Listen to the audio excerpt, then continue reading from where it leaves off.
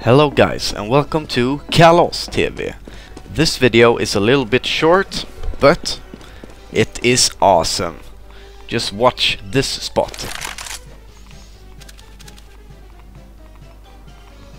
Booyah!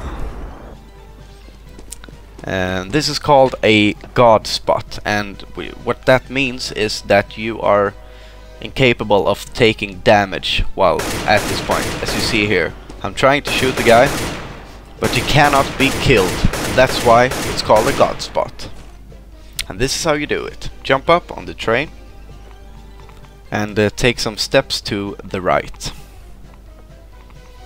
And this is the tricky part. You need to jump and then press forward while in air. And the thing is, you cannot press jump and forward at the same time, because you won't get stuck in that way.